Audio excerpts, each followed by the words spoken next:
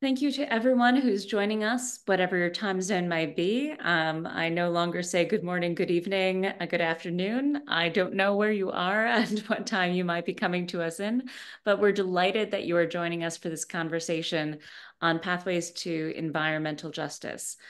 This is a session that has been organized by an impact coalition on just institutions and the International Court of Justice, and an impact coalition on Earth governance. Impact coalitions were formed as civil society-led endeavors up to the Summit of the Future. The Summit of the Future being held as a once-in-a-generation opportunity for seismic change at the United Nations. That has led to contemplation of all sorts of different policy and topical reforms. Here, we have undertaken a series that looks at the role of international justice institutions, their interplay with regional systems, and their complementarity with domestic institutions. We've looked at the International Court of Justice as the cornerstone of the UN Charter, as the fundamental judicial institution envisioned as a global system of accountability. We have looked at the International Criminal Court, and we have looked at tribunals such as the International Tribunal on the Law of the Sea, and ad hoc tribunals and regional courts as well.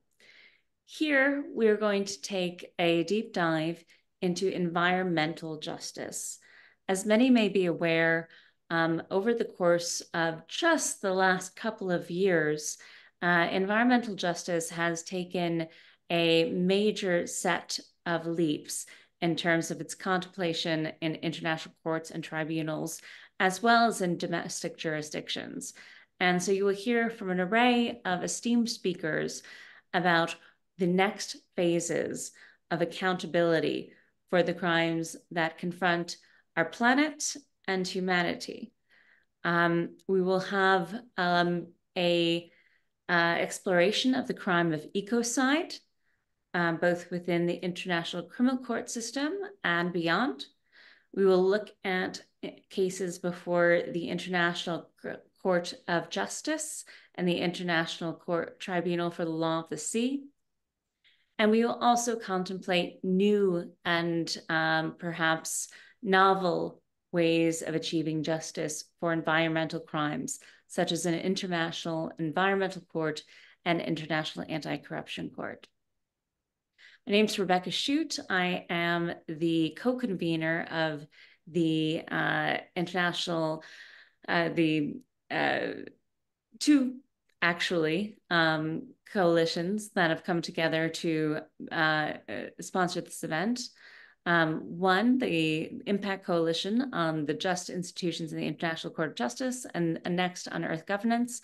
I'm also the executive director of Citizens for Global Solutions, which is a US-based NGO that for more than 75 years has supported the UN system, including reform thereof. So with that being said, it is my utmost privilege to introduce our first speaker, Kate McIntosh, who's the executive director of the UCLA Law Promise Institute, Europe. She is based in the Netherlands, and she served as the inaugural executive director of the Promise Institute for Human Rights. And she's worked in the fields of human rights, international criminal justice, and the protection of civilians for 3 decades.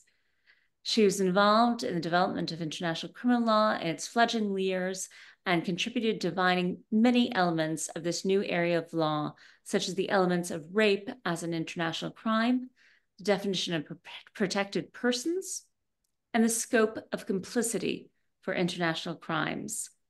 She's held multiple roles at international criminal tribunals, working as a lawyer with judges, prosecution, appeals counsel, co-counsel for the defense, and finally as an administrator. Why Kate is with us here today is because she was the lead on a seminal report about which you will hear shortly, defining the crime of ecocide under international law. And she will also speak about international law more broadly as it applies to environmental justice. So Kate, with that, thank you so much for being with us today. The floor is yours. Thank you so much, Rebecca, and hi to everybody who's tuning in. It's a real pleasure to be here. Such an important week with the Summit of the Future approaching, and of course, so important to look at the climate in the context of that. So I'm going to focus on international criminal law in this conversation about judicial pathways towards environmental justice. And there is increasing attention being paid to how international criminal law can protect the environment. So maybe just to wheel back a bit, what is international criminal law? Well, one answer is to say it is the crimes that are enunciated in the Rome Statute of the International Criminal Court. So genocide, crimes against humanity, war crimes, and the crime of aggression. Another way of describing international criminal law would be to say that it's concerned with acts which the international community as a whole has determined to be beyond the pale. So crimes which are of international concern, or crimes that wherever they're committed are thought to be crimes against all of us. So the classic international crime might be the crime of genocide, the attempt to destroy a human group. And the idea is that wherever that human group, whether or not we're part of that human group, destroying a human group is actually a crime against all of us. We are all the poorer for that act. So many have called for the prosecutor at the International Criminal Court to be able to use the tools at his disposal, so the crimes already in the statute, to address the environmental and climate crisis. So, for example, communications have been submitted to the court about a situation in Cambodia, where populations have been forcibly displaced from their lands to make way for massive palm oil plantations. Now, the crime that's actually charged is the forced displacement, because that is something that could qualify as a crime against humanity. But along with the impact on the people who are displaced is a concern about the palm oil industry and the palm oil monoculture and the effect that that's having on our climate and environment. So that communication has been submitted to the prosecutor. Numerous communications have been submitted about the situation in Brazil, in particular, and the destruction of the Amazon. And in particular around the destruction of the traditional habitat of indigenous peoples living in the Brazilian Amazon. And that people have tried to characterize as a crime against humanity, so a widespread or systematic attack on a civilian population, or possibly as genocide, insofar as it may be accompanied by the intent to actually destroy some of those indigenous groups. So these are all communications that NGOs, activists, lawyers have sent into the court, but no such cases have been brought, as you're probably all aware. So the prosecutor hasn't acted on any of those situations, whether or not he would have been able to.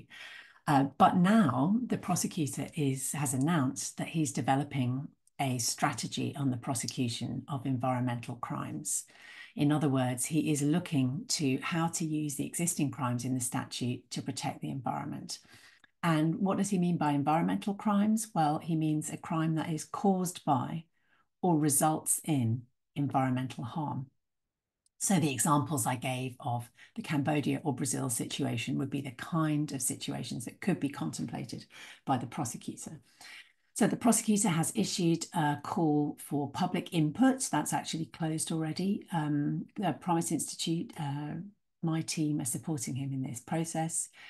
And we expect that he will issue a draft of his policy at some time this autumn. So for any of you who are interested in contributing, there will be a call for public comments on the draft as well. So the question will be for him, how can I use the existing crimes that I have in the statute to deal better with environmental destruction? So it marks an understanding and an acceptance that destruction of our common environment is something which should be of concern to the prosecutor of the International Criminal Court. And his mandate is to look at international crimes, so crimes of international concern. So this is a very positive move generally, and it reflects efforts that have been going on around the world, and we'll hear more about them this morning, to use international law to address this increasingly pressing crisis. But the prosecutor's efforts, very laudable and welcome as they are, still leave a massive gap, because the crimes in the Rome Statute are really focused on harm directed against humans. They are anthropocentric.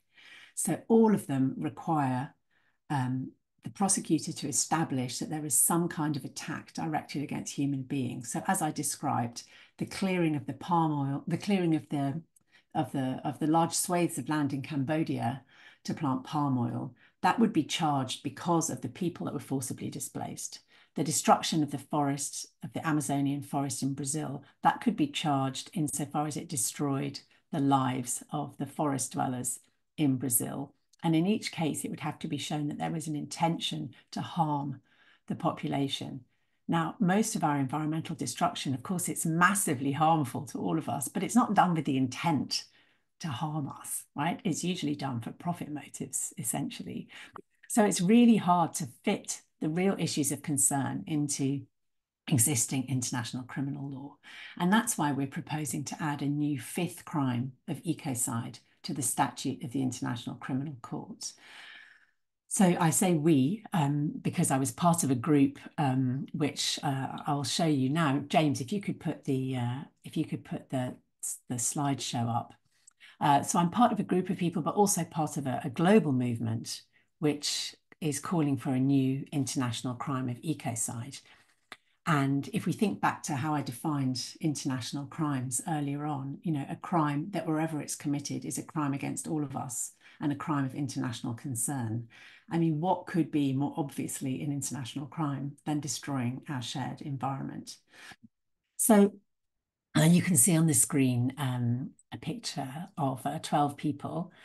From 2020 to 2021, I was a member of this group who were pulled together, convened to develop a definition of an international crime, which could be proposed as the crime of ecocide to amend the statute of the International Criminal Court.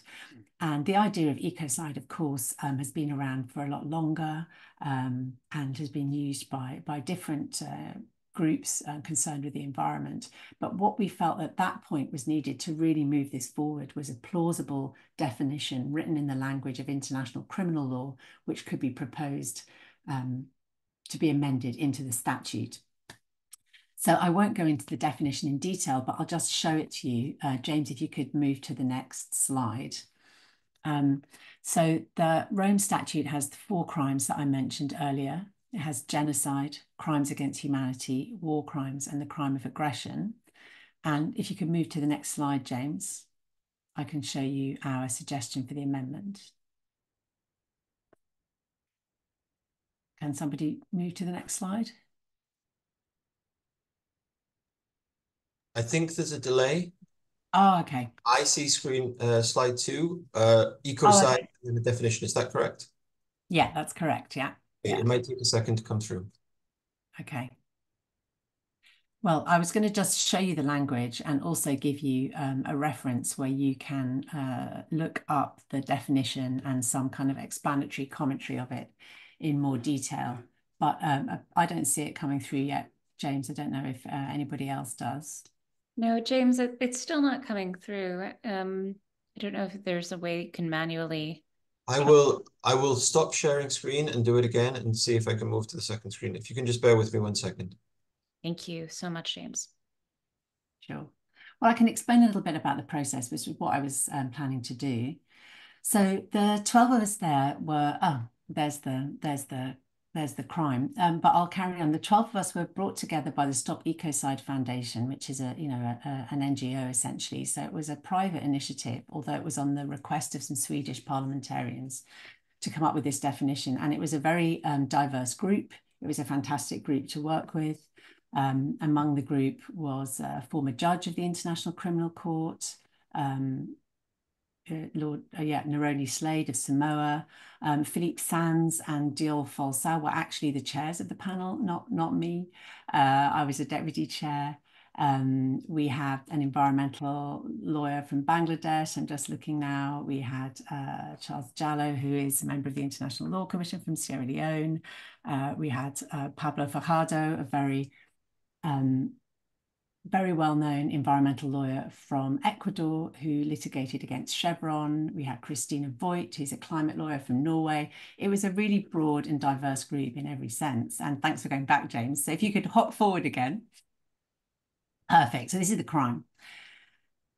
We propose that ecocide, for the purpose of this statute, means unlawful or wanton acts committed with knowledge that there's a substantial likelihood of severe and either widespread or long-term damage to the environment being caused by those acts.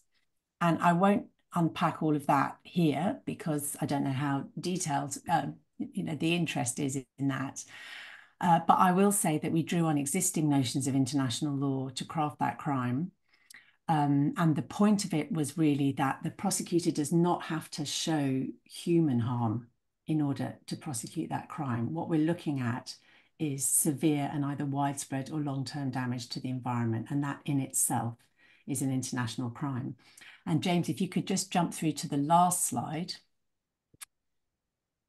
Yeah, there's another paragraph with definitions, which I won't talk about. But at this site, ecocidelaw.com, you can find the definition and an explanation, as well as other material about ecocide.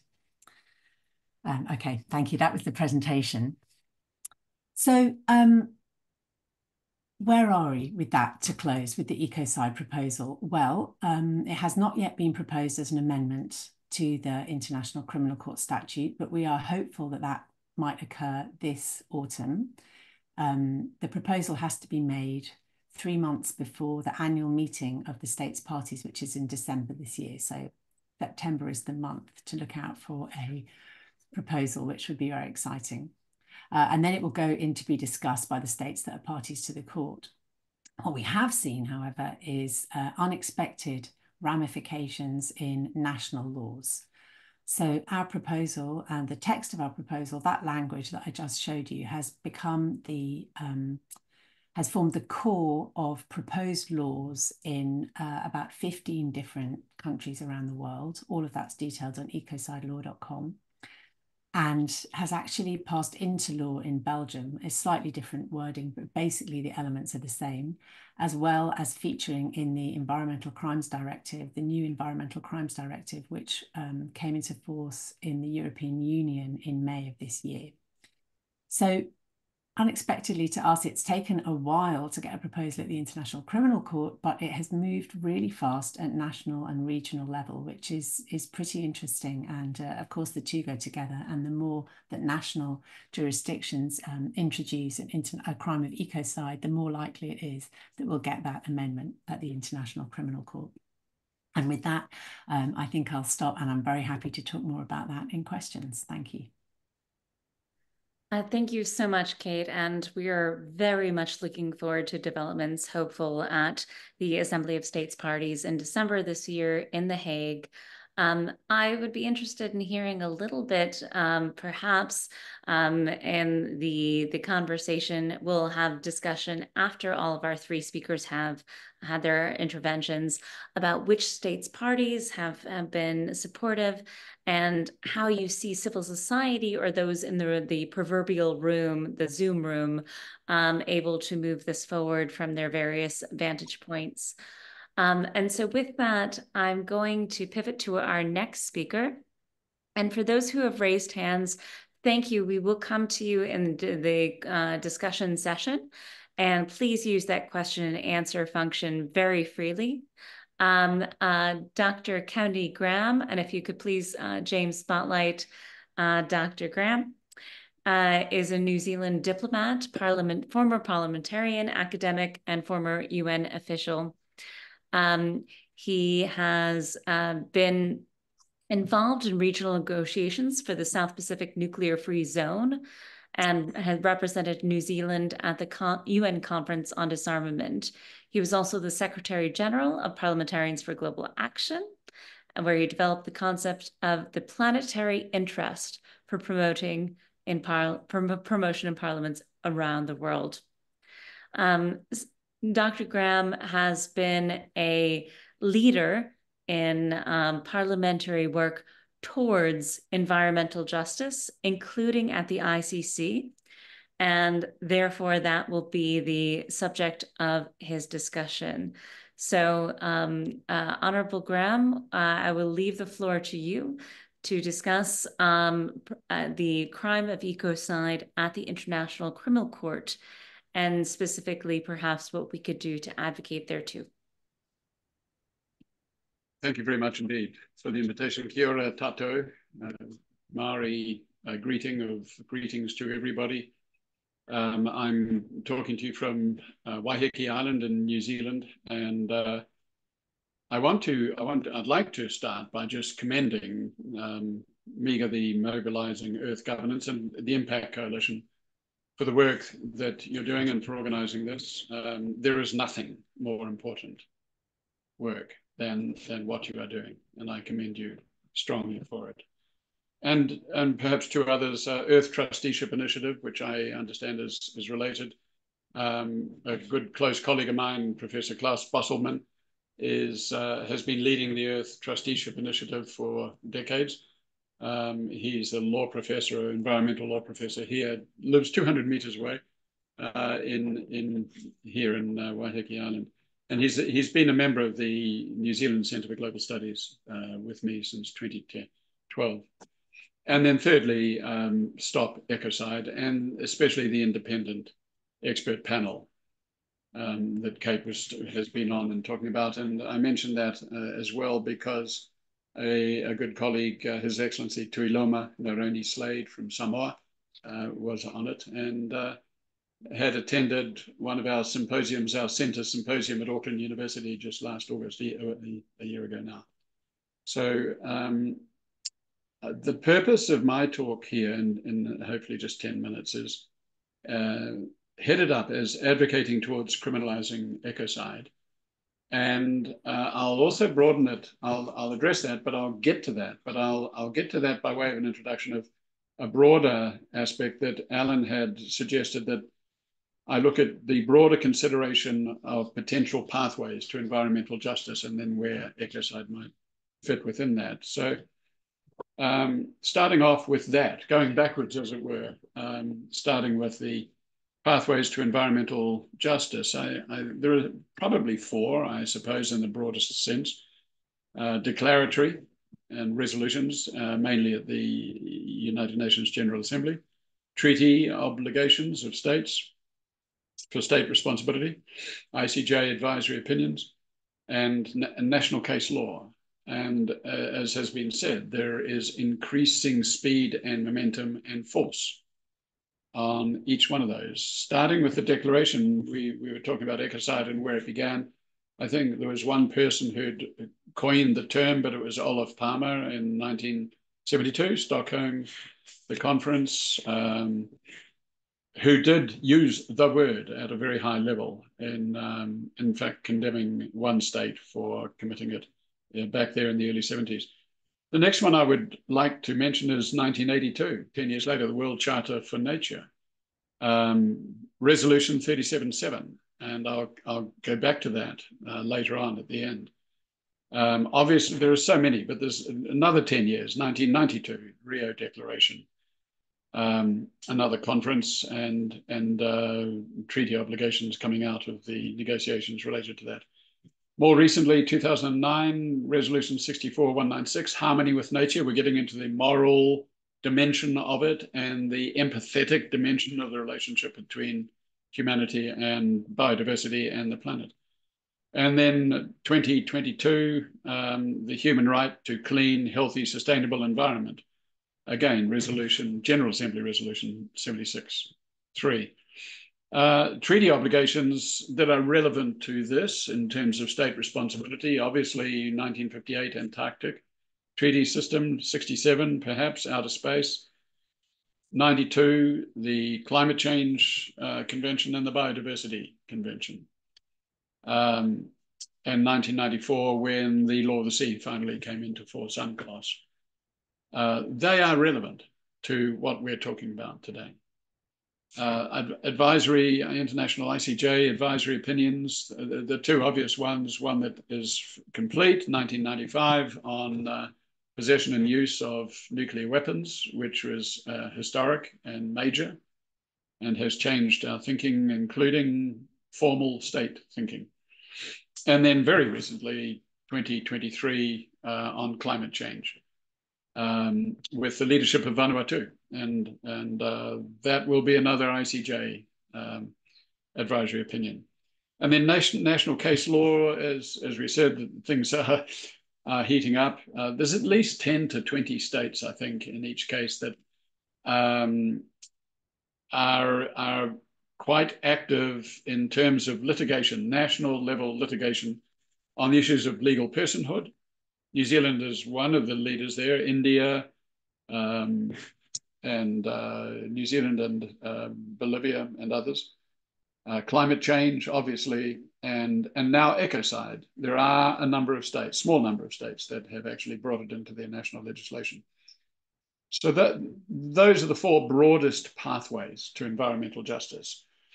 The questions that come up is in terms of which legal pathway might be best now for ecocide. And we start to get into the more difficult, controversial issues.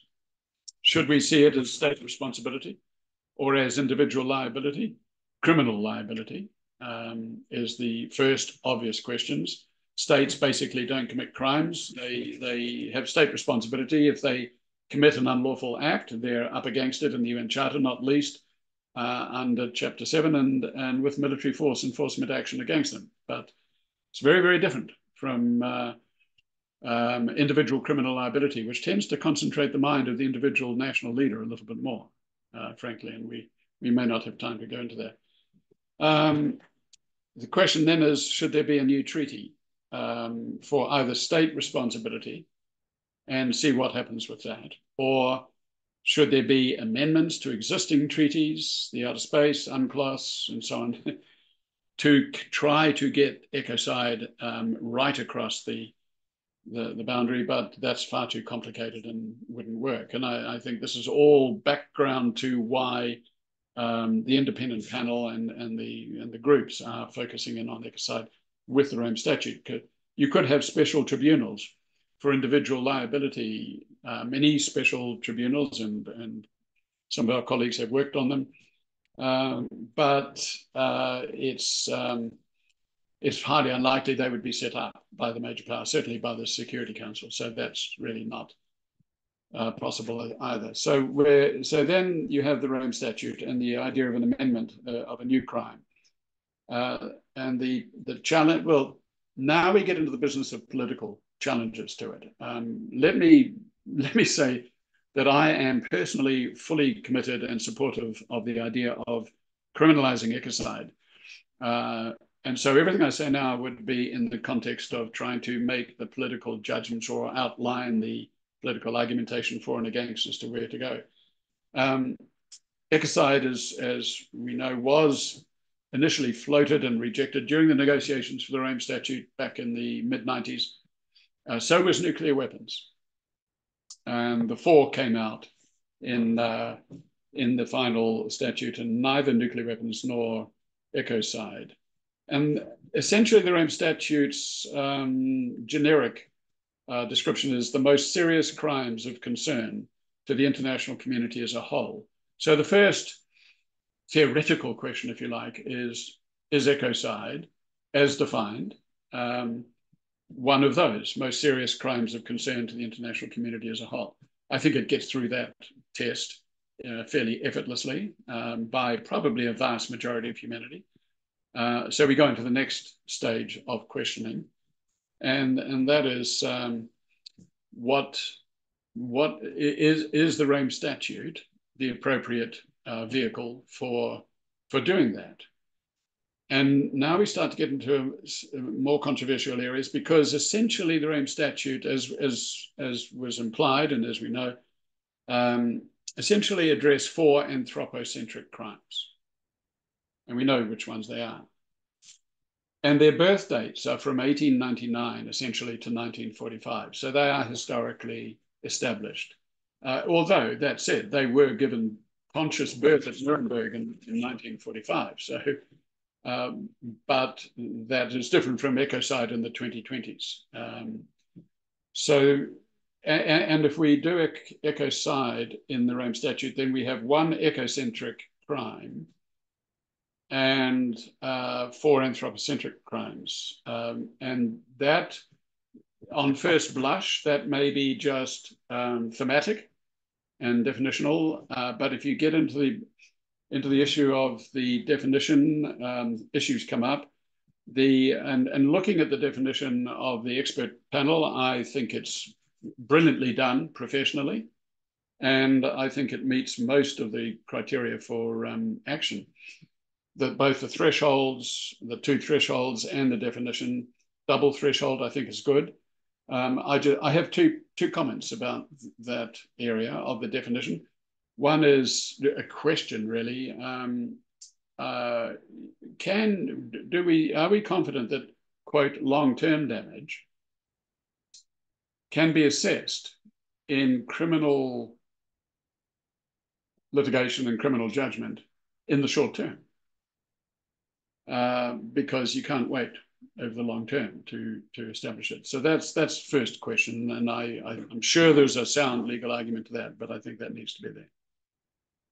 Second point, I have a stronger view, and maybe it's not critical, but I think it's worth considering, and that is, personally, I would not include outer space. I think it raises more complications than anything that it achieves. We have a failed moon treaty, which is tragic and needs reattention, but we have an outer space treaty, and the question is whether they're being properly observed or not. But I think it even reduces the political and moral force of the definition of ecocide. If we confine it to the planet and biodiversity, and that's the stated rationale with which I strongly agree. So I would query the inclusion of outer space.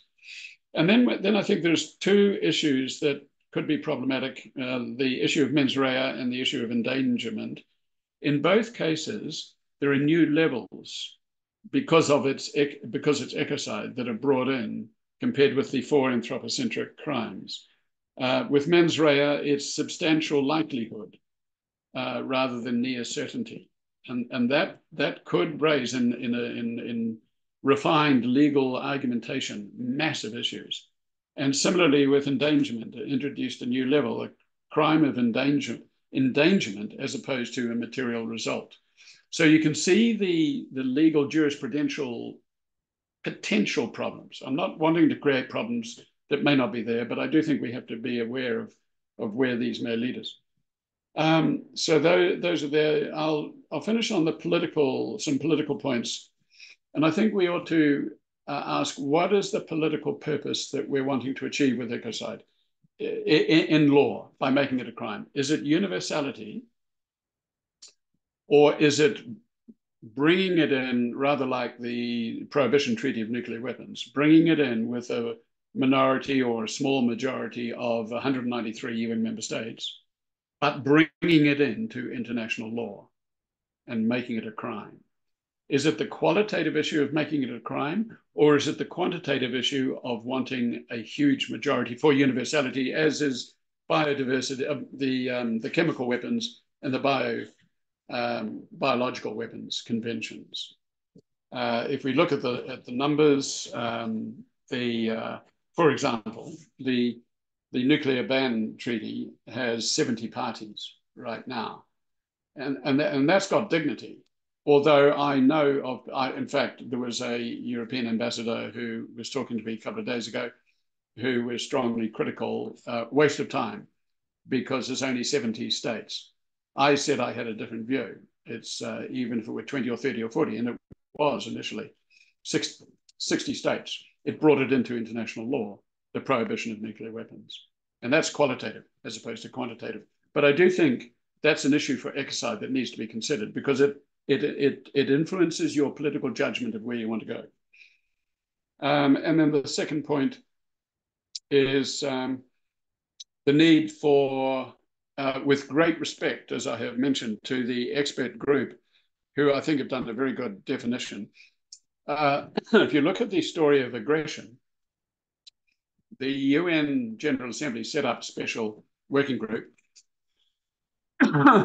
basically led by Liechtenstein, and Princeton University had a special expert group that was essentially a formal group that reported back to the General Assembly and to the ICC. And it did wonderful work. So that's the next step, I guess, we have to do.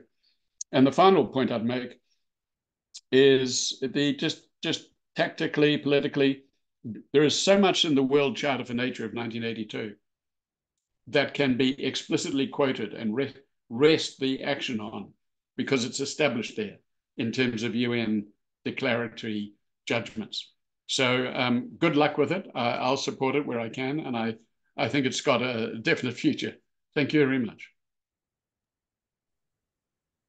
Thank you so much, Honorable Graham. And before we move over to our regularly scheduled programming and our next speaker, I am going to ask Kate McIntosh if she would like to respond while we're still on the subject of international criminal law, therefore personal liability for environmental crimes, because our next speaker will be entertaining the subject of state responsibility. So Kate, would you like to come in on this subject? Yeah, absolutely. And thank you so much for that. Very complimentary, I think. I meant complimentary with an E, but maybe also with an I. Presentation that was really helpful, and you raised very important questions, which actually it's nice to have the opportunity to respond. And I might quickly respond to one question I've seen in the chat as well on this. So turning to your questions, all very relevant. I think things that we considered. So the issue of long-term damage and how long it takes environmental damage to manifest, we were very, very aware of. Those three terms, widespread, long-term, and severe, they already appear in international law protecting the environment, in laws of war, essentially, international humanitarian law. So it seemed, and in fact, they appear in the Rome Statute already, in the one provision that explicitly mentions protecting the environment during conflict. So it seemed to us that we should use those terms. States have already accepted them as the parameters for judging harm to the environment.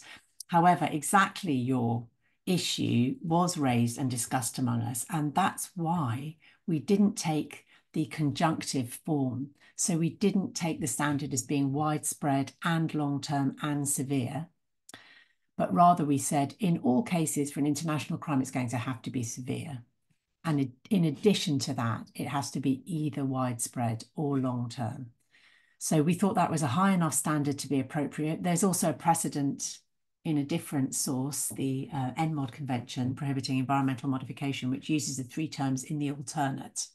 So there was that precedent, but we thought that was too low. It would always have to be severe for an international crime. But precisely for the reason that you raised, we thought to require it to prosecutors always have to establish that damage is going to be long-term, in the question where environmental harm is concerned, might be impractical. Thank you for raising that. Your point about outer space, yeah, noted. We went with that definition, which has been used by the ICRC, but I agree that it does result in some potential difficulties. Then you talked about the mens rea and the endangerment element. So the standard mens rea in the statute in Article 30, as you referred to, is intent or essentially virtual certainty that the consequences of a crime will manifest. But that's explicitly said to be the default mens rea. So that's the mens rea which applies unless another mens rea is specified. So it's entirely within the scope of the statute to include a different mens rea. We felt that that was too high for what we were trying to achieve with ecocide, because it's often not the intent, or it may be almost impossible scientifically to establish that level of virtual certainty of those consequences. And again, we don't want to have to wait necessarily for those consequences to manifest. So we thought that knowledge of substantial likelihood was the appropriate level. It is an established criminal law mens rea in the common law system. we would call that subjective recklessness. So the individual does have themselves to know that there's a substantial likelihood. It's not a reasonable person test. The prosecutor will have to prove that that individual did know. And in the civil law systems, it's analogous to what would be referred to as dolus eventualis. So that's what we proposed. It will be up to the states parties to see whether they accept that, of course. The endangerment one, it's not the only crime of endangerment, although perhaps in the way it's drafted, it's slightly different in the Rome Statute. So actually the statute, the war crime, which protects the environment, which is the war crime of disproportionate attacks, is, for example, it's just one of them, is phrased as launching an attack in the knowledge that XYZ will occur. So it's actually the launching of the attack, which is the crime. So also in that case, the prosecutor doesn't actually have to prove the consequences. It's the knowledge at the time. So it's the creation of a risky situation. So we're not entirely unique there within the statute, although again, of course, it's definitely a point about which I'm sure there'll be discussion. And then finally, your point about the huge majority or getting the crime on the books. I think all of our conversations were conversations trying to balance either a very high threshold, which would be acceptable to states, would be more likely to be ratified by a large number, and a somewhat lower threshold, which would capture all the harm that we thought actually should be criminalized. So I think in almost every element of that definition, you'll see the compromise we reached between those 2 points. So, and I hope that goes to your question. Very briefly then, because I don't want to take up too much time, I did see a question about corporate law and the fact that, oh yeah, it was from Matthew Ryan Sykes, concerned about tension between company law and ecocide. The legal principle that a company's objective is to make a profit for its shareholders could be a strong defense against the charge of ecocide. Well, thank you for putting that question, because actually my response to that would be, this is exactly what we need to rein in that corporate law principle, because it can never be that a company is required to commit a crime. So the whole impact in terms of corporate activities of a crime of ecocide would be to set some limits. And businesses have been among the strongest voices calling for an ecocide law, interestingly enough, because exactly they are bound to maximize profit. But many people in business are very concerned about the environment. And if there was an international crime or a national crime which prohibited them from crossing a particular boundary, then they would have to obey that. And that would actually trump, of course, as a criminal law, the principle of making the most profit. So with that, I'll hand back over to the next speaker. Thank you, Rebecca. Thank you so much, Kate. And so far, as you've heard, we have been talking about individual personal liability under criminal law. What we're going to hear next a little bit more about is state responsibility under existing courts and tribunals. And I think we can also explore a little bit more the confluence and the lacunae between the two. And when we talk about corporate responsibility, therein, I think, is a rub. In certain jurisdictions, including my own, I'm from the United States, corporate actors, for certain reasons and certain times, are given status of individual persons and otherwise immune for personal liability. And so far, corporate actors not being, by and large, under the jurisdiction either the International Criminal Court system, or as we will soon hear, the international court system that governs relations between states, is perhaps a major gap that leaves us to future resolution. So with this, I will give over to our final speaker, my dear friend and co-convener of the International Coalition on the impact for the ICJ and just institutions, as well as a co-leader on the Legal Alternatives to War campaign. Neshin Gunasekera is an international lawyer. He's an educationist, facilitator, and environmentalist from Sri Lanka. He, as perhaps was noted earlier, has been the legacy holder of the former vice president and one of the greatest jurists at the ICJ, CJ Weiramontree, about whose legacy I hope we'll hear. And he's currently a visiting fellow at the Wall Wrangberg Institute of Human Rights and Humanitarian Law in Lund, Sweden, as well as a fellow at the World Future Council. So, Neshan, I'm sure I left many things out of your extensive biography, but thank you so much for being with us, and I look forward to your comments. Thank you very much, Rebecca. What a wonderful pleasure to be here and to follow both Professor McIntosh and Honorable Graham's fascinating dialogue on something which is very also close to my heart on ecocide. I wish we could have had that discussion for a longer time, but let me try to touch base on some fascinating developments at the international stage vis-a-vis the courts and tribunals, more specifically the International Court of Justice and the International Tribunal of the Law of the Sea. And thank you so much for the invitation. It could be more timely to discuss this on pathways to achieving environmental justice.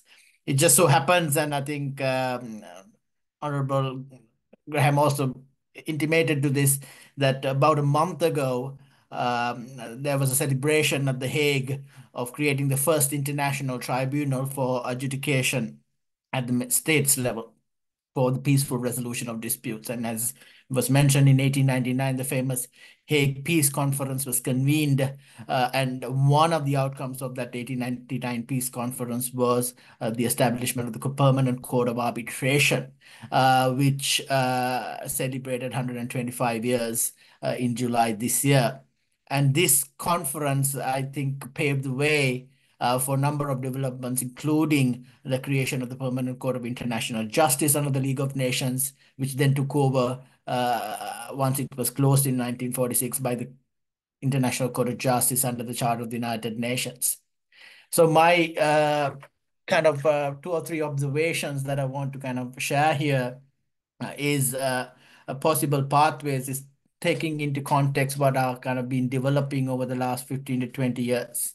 And I think Judge Weiramontree was mentioned, and I think most students, including myself from international law, would have gone through his various opinions at the International Court of Justice, including his separate celebratory dissenting opinion in the case of the legality of the threat or use of nuclear weapons in 1996, which was an inspiration for generations now and generations of lawyers to come. And that's kind of, I selected a quote from one of these, from this advisory opinion, which sets the kind of tone for what I'm going to share. And I quote, it says in the advisory opinion that the environment is not an abstraction, but it represents the living space, the quality of life, and the very health of all human beings, including generations yet unborn. So now this is a decision of the International Court of Justice through an advisory opinion 25 years ago.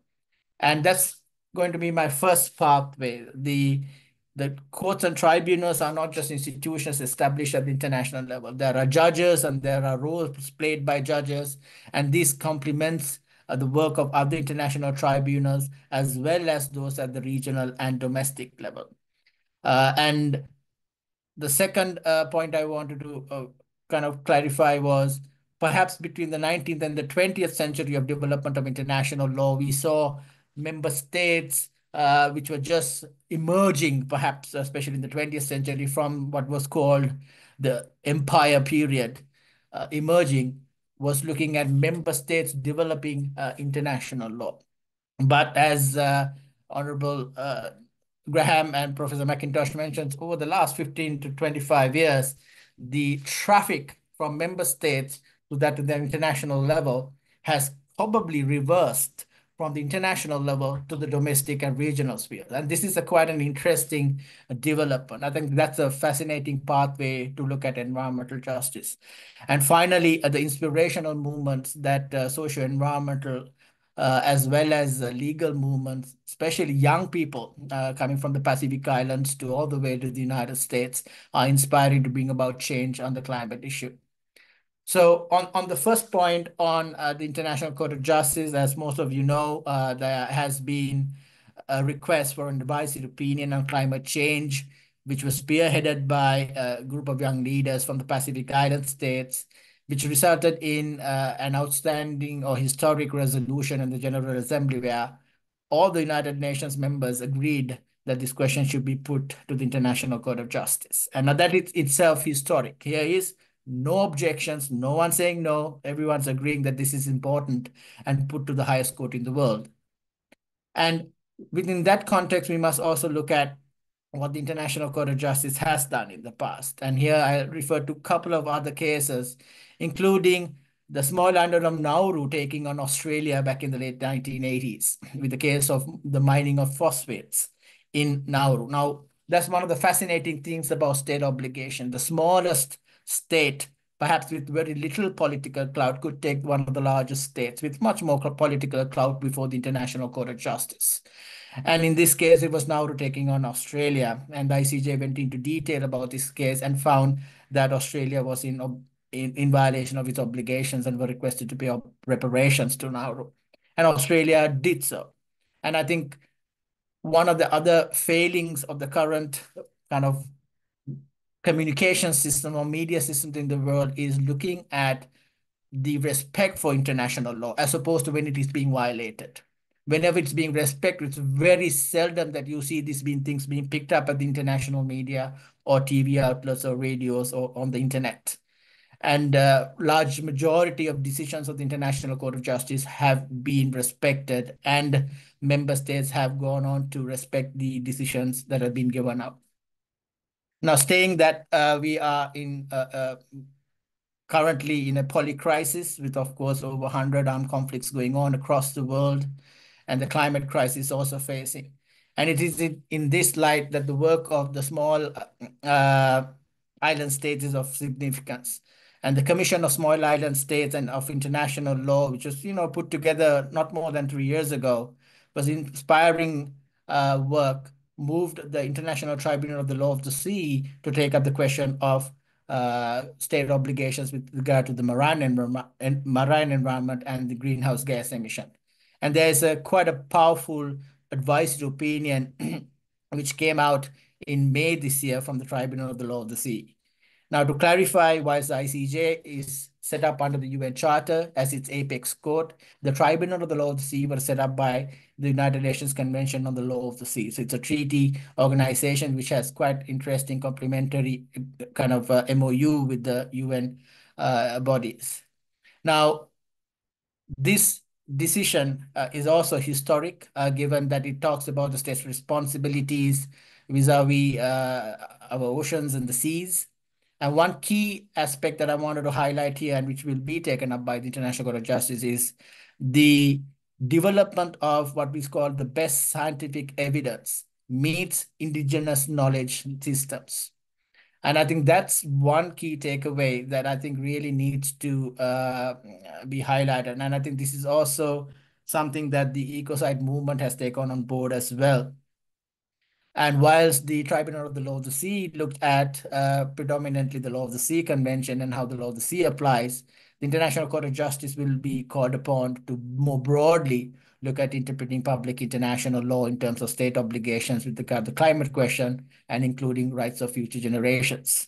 And here there is an opportunity to bring wide indigenous knowledge systems to participate in the decisions and the processes before the ICJ. Now, the Tribunal of the Law of the Sea and the convention has been ratified by over 160 member states.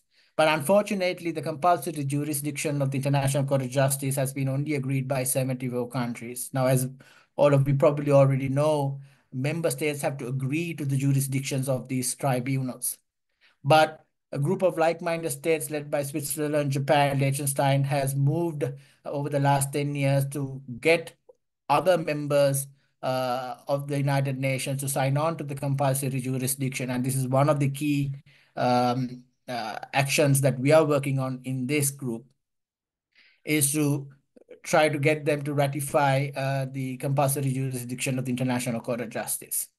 Now, while there is some reluctance from some states, there is broad agreement on how the international law and international rule of law ought to work. And the example of how the young people from the Pacific Island states moved to the United Nations General Assembly and have all of the member states agree to put this question to the International Court of Justice is again I'm highlighting as a key point. Now, how does the effectiveness of these tribunals work? There is a decision from the Tribunal of the Law of the Sea, and the proceedings before the International Court of Justice on the climate change issue will be starting with the public hearing in December, early December this year. It'll be fascinating to see how the work of the Tribunal of the Law of the Sea and the decision on advice opinion is reflected in the arguments that member states and international organizations are going to be taking up when they go before the ICJ in December. So that's something that we could all look forward to and see how this can be worked out. And the second point is that all this is public knowledge. You can follow these cases and the trials online. It's available on the UN web and the ICJ web. And the kind of the oral as well as the written submissions are available online ahead. And this opportunity gives wider civil society to look at what these courts and tribunals and what the member states are thinking in 2024 with regard to the climate change issue, especially given that next year marks 10 years since the Paris Agreement, which was an optional voluntary basis on which member states agreed to pursue the climate goals. And that's one aspect. The second aspect is that these decisions of these courts and the work of the judges more broadly within academia and other areas of work has relevance. And this is something we try to kind of not focus so much on, but all these judges, both courts and tribunals, have their own respective engagements outside the courts. And I think that's also a fascinating area to see how these organizations and the judges' work contribute to wider discussions. And one other case that is, of course, of relevance is the case of Hungary versus Slovakia, which came before the International Court of Justice in the mid-1990s. And the decision came out in 1997, which highlighted the legal principles of sustainable development. It took it from the conceptual basis, which was established in 1980s through the Brundtland Commission, and made it into principles of international law. And that's a significant development on international environment law. And again, Judge Veeramantri was one of the pioneers who, through his separate opinion in the Gabčíkovo case, which is the Hungary versus Slovakia's case known in another way, is of great importance. And this decision to set out international and environment law kind of spearheaded various other groups to look at how the broader perspective of international and environmental law could be developed. And I'm so glad that Honorable Graham mentioned the work of Professor Klaus Bosselman, who I have the pleasure of working very closely as a co-chair of the Earth Trusteeship Working Group right now. And it's fascinating to see how Professor Klaus Bosselman has taken international environment law and transformed into principles of Earth trusteeship, which we broadly call ecological legal principles. We need to bring the earth at the center of the decision-making process, the earth at the center of the legal processes that we've had, really building on the indigenous world wisdom and indigenous legal systems and combining it. And there's fascinating examples from Australia, New Zealand, all across to Latin America on these things. And final 2 points on the flow of traffic between international tribunals to domestic. And I think there was quite of a high on international law and principles in the late 1990s. It's almost quarter of a century ago. And I think building on that momentum, we have most of these young lawyers and those who are moving this discussion, building on that work, trying to expand on how international legal principles can inform regional and domestic courts. And that's a key aspect that we need to look at, as opposed to how over 3,000 years of domestic jurisdiction and domestic court systems have influenced an international system that we are calling 125 years of history.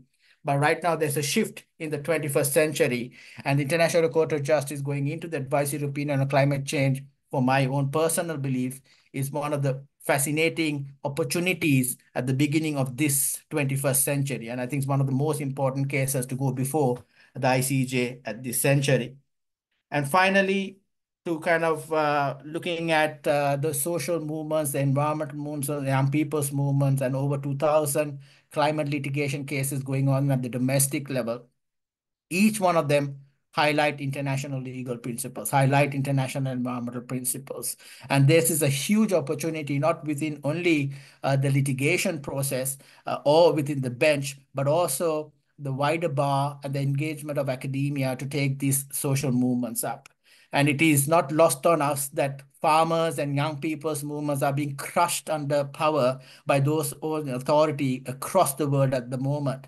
And it is through holding on to the values that principles of rule of law and international law brings that we can change this tide and help those who are fighting for their voices to be heard in the decision-making process. So I'll end that with that note that there is an opportunity here in 2024 to really build on the work of our ancestors and build a stronger tomorrow. Thank you, Rebecca. Thank you so much, Nashan. You struck a chord that I think Kate also had sounded earlier, which is a principle not conveniently called reverse complementarity, but how a principle enshrined in international law or precedent, depending on your system of justice, therefore can be domesticated, whether or not you ratify a treaty. When I was working on the universality of the Rome Statute, for instance, we saw the domestication of the 4 crimes under the ICC statute in jurisdictions that weren't able at that point to ratify the treaty. And so therefore, it seems like there are maybe positive, hopeful pathways for environmental justice, as you indicate. Before we move on from this topic, and not to put you too much on the spot or to make you a Nostradamus and prognosticate about the future and speculate, but are there lessons from the ITLOS decision that you think will be bearing on the upcoming decision of the ICJ and potential domestic and regional decisions as well on climate change? Thank you, Rebecca. I mean, the easy answer to that is, well, the oceans and the seas covers 70% of the planet, and I would think member states would think that is relevant for us to, respect the decision, the advisory opinion of the International Tribunal of the Law of the Sea. Now, of course, we discussed that advisory opinions are not binding on states, and I think that's a bit of a misnomer. Although advisory opinions are not binding, it has a much wider influence on decision-making processes. And that's the first thing. And the Tribunal of the Law of the Sea decision is fascinating for various reasons. First, it discusses in depth and firmly establishes that the established sciences, as already mentioned before, talks about climate change and how it impacts, especially the anthropocentric or the human-induced climate change and how it impacts on the natural environment. And these impacts are irreversible. And that is something that I think needs to be taken into consideration and will link to the ICJ case. The second is that it very loosely links the climate change challenge with human rights, but the International Court of Justice will go into detail about the link between climate change and human rights. And this is going to be quite a fascinating discussion given the different evolutions of human rights principles over the last 50 to 60 years and where it is established today. And as Honorable Graham mentioned on the right to healthy environment and so forth, that is being discussed at the General Assembly. And thirdly, the fact that the Tribunal of the Law of the Sea was about to espouse how 70% of the planet should have shared responsibilities, the common heritage of humankind. These principles can and will be expanded further between the decisions and then sort of the discussion at the International Court of Justice. And one other fascinating example that I'm kind of re-emphasizing here is how the Commission of Small Island States really got together and moved the Tribunal of the Law of the Sea. Now, the Commission of Small Island States are also appearing before the International Court of Justice. And this is a fascinating movement to see how a group of lawyers, together with civil society, environmental groups, young people, can mobilize the whole membership of the United Nations to agree on these things. Or to say some don't want to be the one saying no to it. I think that's another way of looking at it. It's fascinating amount of pressure that is being created for doing good. And I know within the principles of international law, we talk about pacta sunt servanda, about good faith, those principles. But here is young people taking and epitomizing these values. And I think that's the fascinating aspect when young people who are now moved into the World Youth Climate Justice that all of us are working, and Alan specifically is also working with, is going to go before the International Court of Justice through the member states and other international organizations. And that space is, I think, something very important to look at. And that's where the reverse complementarity and other principles will be kind of developed further, where I would, in my personal bias, look at the trajectory of international law and its impact and influence in this century is going to be quite paramount. So yes, I repeat, the ICJ Advisory Opinion on Climate Change is quite a rare opportunity and possibly the most important case to go before the International Court of Justice this century. And the instance that you reference the most of young people, particularly mobilizing from small Pacific Island nations to bring a case before the ICJ, I think runs, it's a powerful rejoinder to the common notion of politicization or selectivity in international law. We can get back to the ICC in a moment. There are some questions about that, but this is a very powerful instance of how the International Court of Justice can be used as a tool, not just by powerful states, but by those that are suffering the most. Neshan, thank you so much for mentioning the need for universal jurisdiction over compulsory disputes before the International Court of Justice, which only 74 of 193 United Nations states currently accept. Until this is whole, we will not have an end to impunity, and and accountability will be lacking. We have several questions about the ICC, so I'm going to pivot back to our two previous speakers.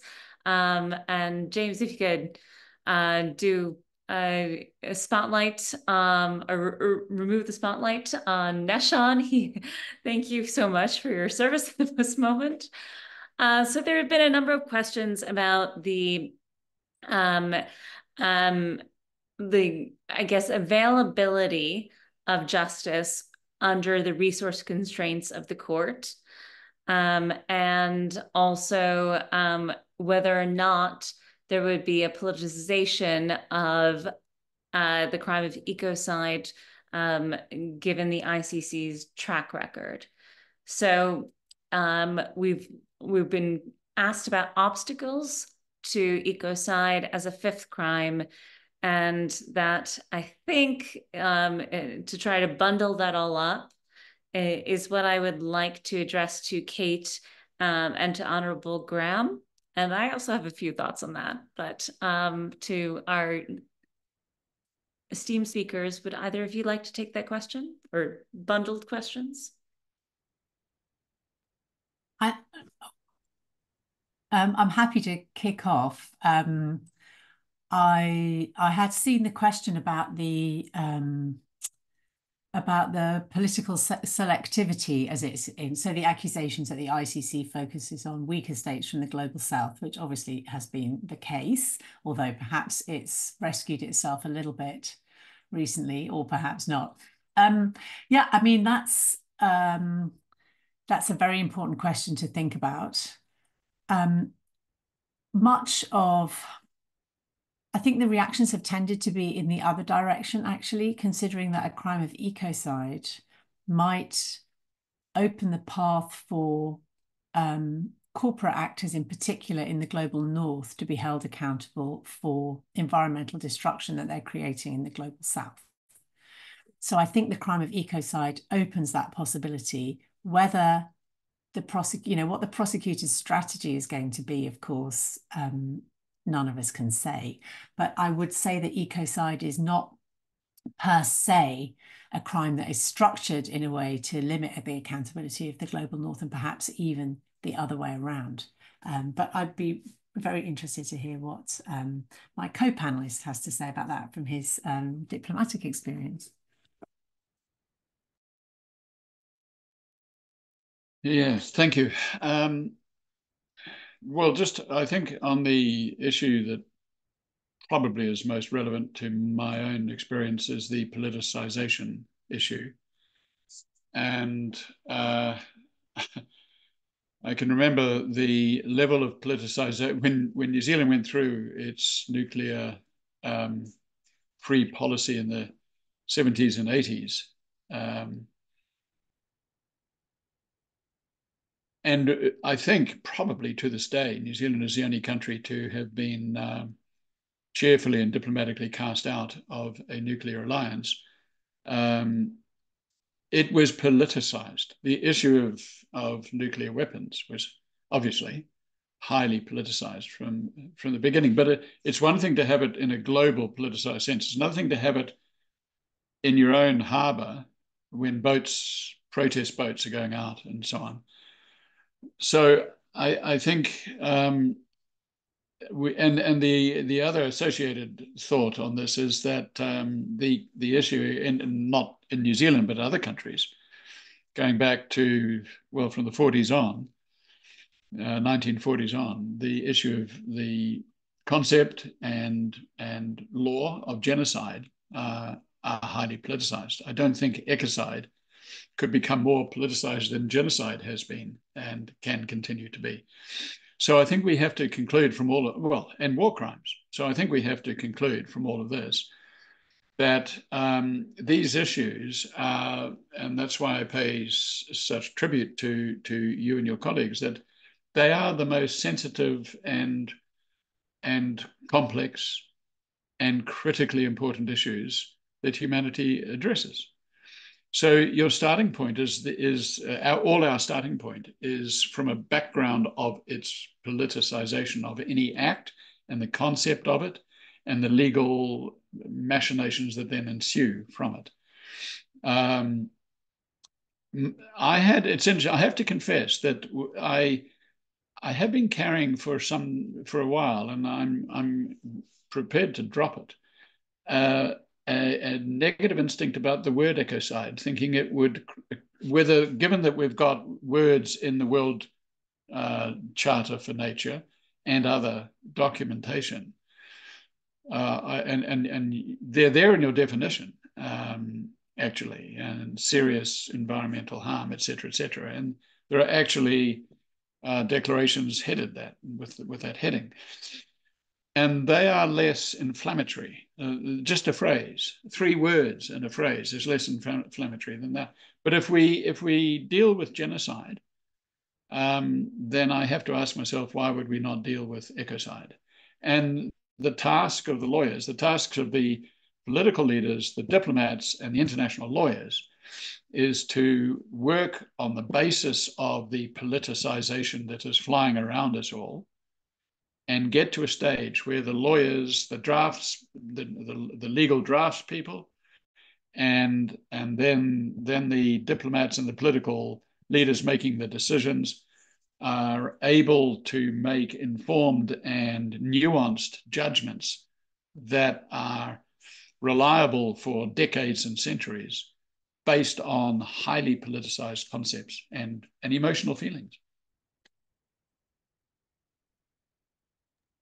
Yeah, I can just quickly jump. I can see a couple of other questions in the chat, but I'd love to just briefly also come back on ecocide. I also was very resistant to the term, actually, and I'm not sure why. It was something about, I just thought it maybe sounded a bit gimmicky, but I've been convinced by the public reaction and the way the word just speaks what it means, and everybody understands it. And, and of course it does have a history, which you highlighted in your presentation, and it is used by Indigenous communities and by climate activists and environmentalists across the world. So I've been converted, but I recognise your hesitation. I can oh, hang on, I'm seeing, oh, okay, I can see some things in the chat, but there's something in the Q&A which I haven't looked at all. So, Kate, I'll direct your Yeah. attention to one query in particular, which is that particularly in the field of war and international humanitarian law, environmental crimes are committed by corporate actors with increasing frequency, perhaps. And where is the liability? Where's the accountability for corporate actors? Whereas the Rome Statute distinguishes natural humans, natural persons rather, as its field of jurisdiction. And of course, the ICJ has jurisdiction over states. So where is corporate accountability herein? Yeah, great point. So the ICC, the International Criminal Court, as you pointed out, Rebecca, has jurisdiction only over individuals.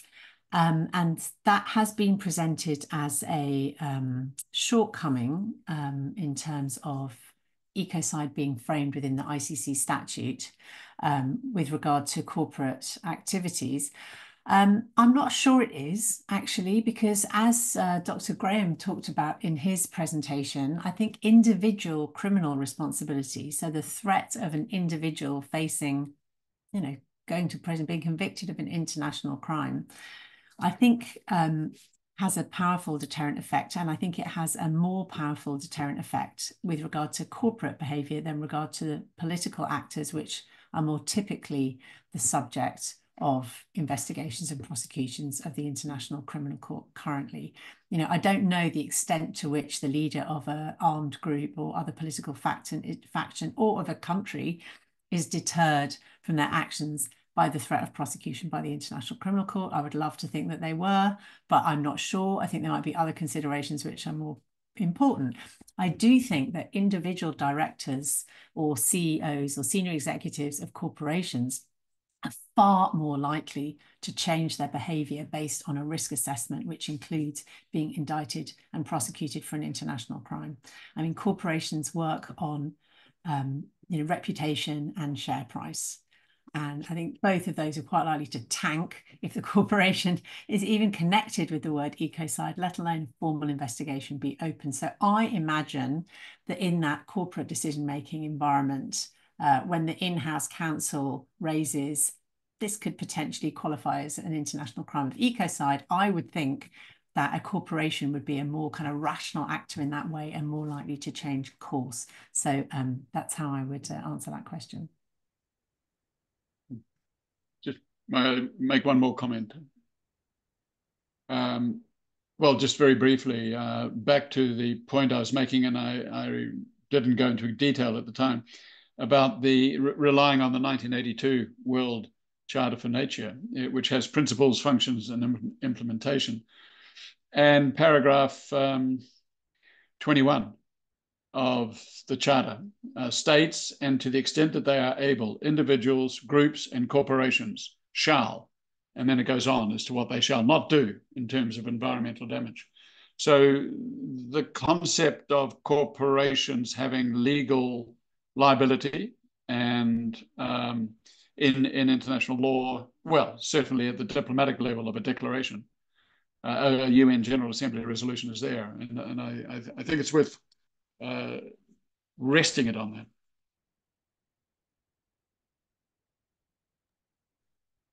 Thank you sincerely, Honourable Graham. And we have one hand up in the chat. At this point, we will elevate folks who wish to come on camera and wish to be heard to ask their questions. We've tried our best to address some of those in the chat about issues like resources at the ICC, jurisdiction thereof. But please, we would like this to be an open discussion in our last few minutes. So I will look to see if there are any hands raised.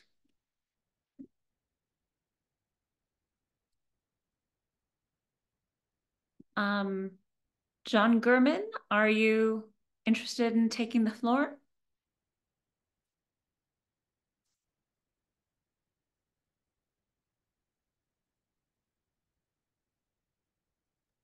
Rebecca, I can see a question in the chat which I haven't addressed, Yes. which maybe I could just, while we're waiting for people to put their hands up, which was from Matthew Ryan Sykes. Well, actually, also one from Moses Muita. Maybe I could start with that one, which I think, unless Moses wants to restate his question, I think is about whether ecocide could be used against local communities whose way of life is destroying the environment to a certain extent. It's something which we would not want to happen, activities that could be considered a crime but might be necessary. And that whether the crime could be localized to deal with that, so that balancing could be done at the local level. I mean, I think as far as an international crime is concerned, we tried to set the threshold very high. I mean, we're talking about something which is of concern to the international community. So an international crime of ecocide, we're talking about something which is on a parallel with the crimes of genocide or crimes against humanity. So I think it's unlikely that something that's at a very contained local level would rise to that level. I do think that when ecocide is domesticated, as we're seeing happening, then that will be a question to be considered. I mean, generally, the way environmental law works, of course, is that it is a balancing of what people need to survive with sustaining the environment. So sustainable development being that core principle, which actually we also try to capture in our definition. But if things are working well, then states are nationally balancing those interests appropriately. What ecocide is looking at is for when that's completely out of whack, and there's no way we can say that nature has been used in a way which is not even sustainable. We're saying it's gone way beyond that and it's been reckless. It's been recklessly destroyed for no good reason. So I don't know if that answers that question. There was briefly one about sanctions against corporate entities.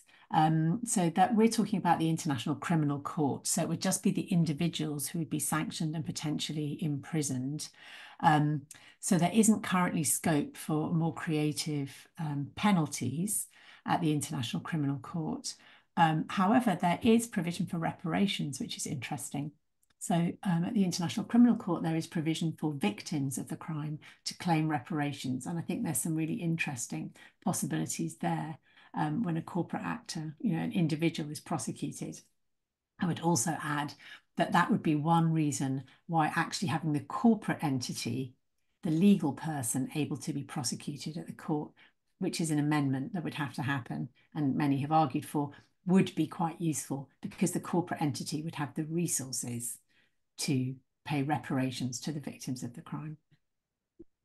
And this is one of the reasons why there is a proposition for an international environmental court with subject matter jurisdiction over environmental crimes that are both criminal and civil, that govern individuals, that govern corporate entities, and potentially even state actors. And so we I think can put in the chat. And for those of you who have asked, we will download all of the chat links and make them available to everybody who has attended and wish to attend the session. But that is a proposal on the table.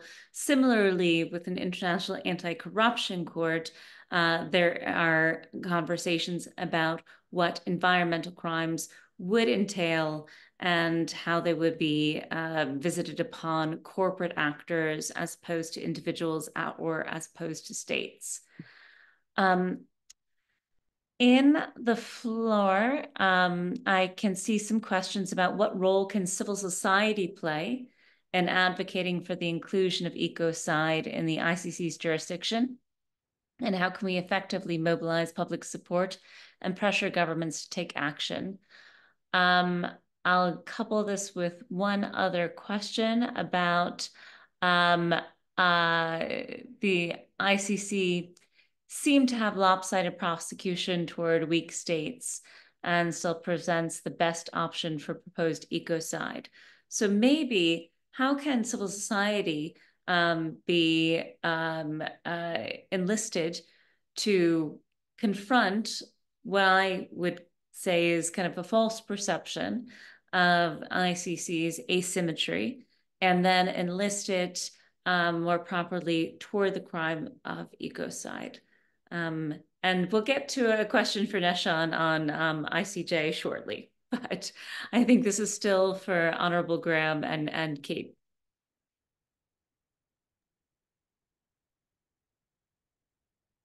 I can just simply say, well, I'll answer both of those questions. Civil society, I think it's self-evident what civil society is doing these days. I can remember when I was living in New York in the 90s and going across the road to the General Assembly and other UN meetings. And it was rare for civil society to be given any kind of representative existence at that stage. But in the course of the 90s, it really started to move on. And that's point one. Point two, in the 21st century, it's the youth, and especially with regard to ecocide and environmental damage. It's the youth, for obvious reasons, that are taking up the cudgel, and they're doing it very effectively too. So I think it's self-evident that civil society has a major role to play in pushing the political leaders. I loved being pushed by young people when I was a member of parliament. It was good interacting with them, and it was good to actually be able to work on the basis of their momentum. But I think it's there for political leaders and the diplomats to be courteously responding to civil society, actually. And I think that's happening to a point too. On the issue of ICC and the weak states, yes, but what's new? The international community, the ICC and its work, which I hugely respect, actually, is no more or no less than the way the Security Council operates.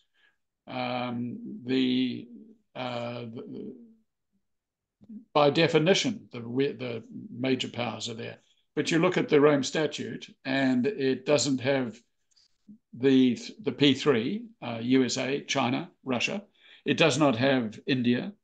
It does not have Iran, Israel, so many others.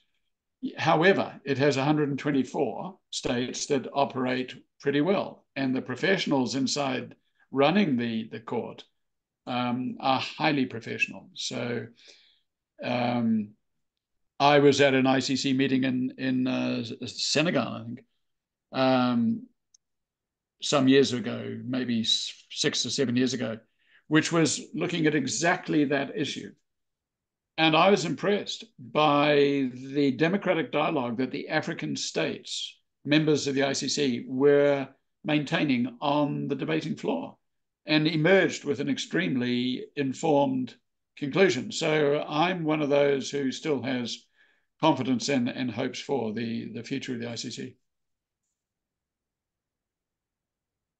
Thank you so much. We're at time.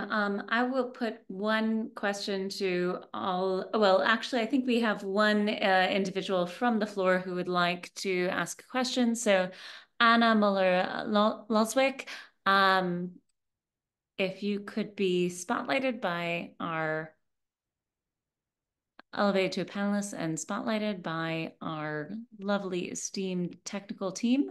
I will do. Just to bear in mind, Anna, you will be logged out and logged back in again, possibly when you're elevated. So it might take 1 second.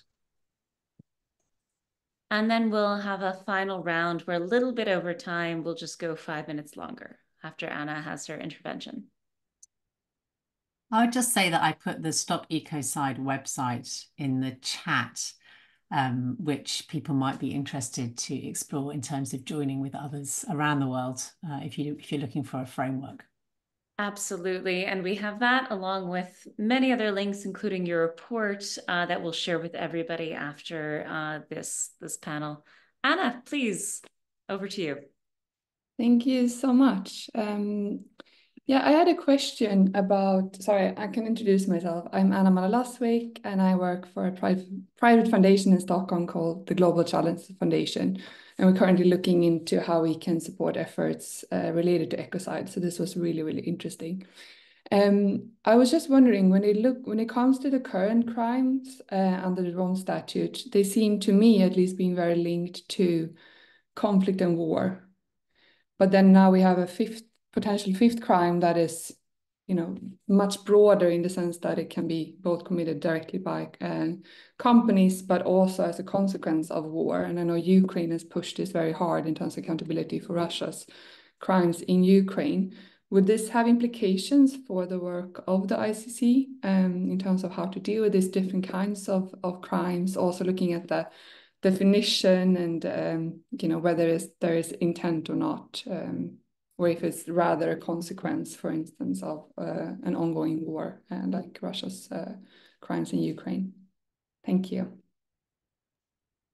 Thanks, Anna. And I'm super interested to hear about your work.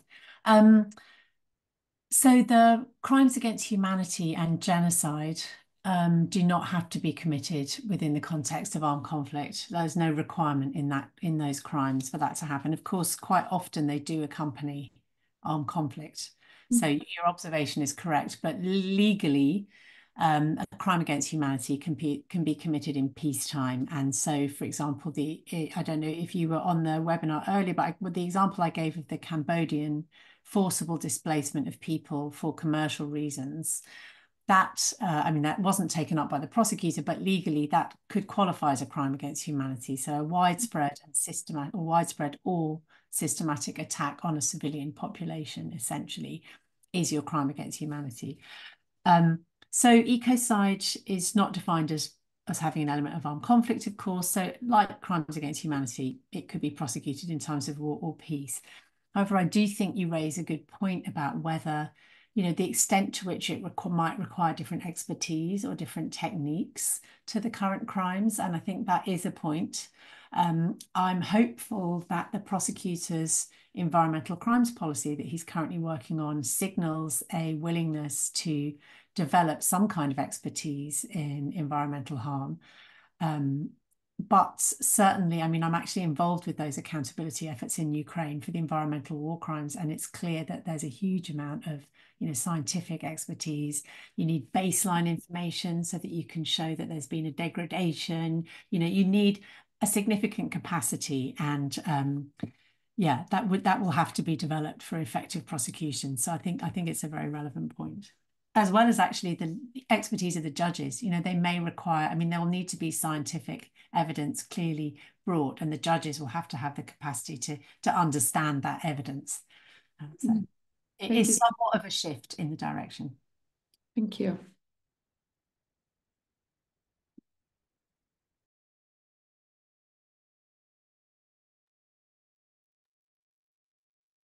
I don't know. I'll just very, very quickly on the point about that ICC being on conflict and war. It's worth a quick historical note that actually the original intent to set up that kind of court occurred in the 1940s, following Nuremberg, and they were seriously looking at it and debating it in 1951, and it was blocked for a variety of reasons. And it was just put into the freezer. And it was not until the early 90s. I remember going into Trinidad and Tobago, they were the country that basically kick-started it again in 1992, and meeting A.N.R. Robinson, who was the extraordinary gentleman, former Prime Minister, who kick-started the thing. And believe it or not, he persuaded the Caribbean colleague states to reinitiate it and put it back on the General Assembly. It was based on drug trafficking and other things as well, but it really then kicked in, and Italy took it over, and Canada and EU, and it was negotiated in an extraordinarily narrow, small time period. It was brilliant work. Thank you. I always have an issue when I asked about how long did the ICC take to come into being? Because do you start from the negotiations in New York and Rome, or do you start from the moment that you described, Honorable Graham, where it was contemplated at the same time as the ICJ? And so I usually use both narratives.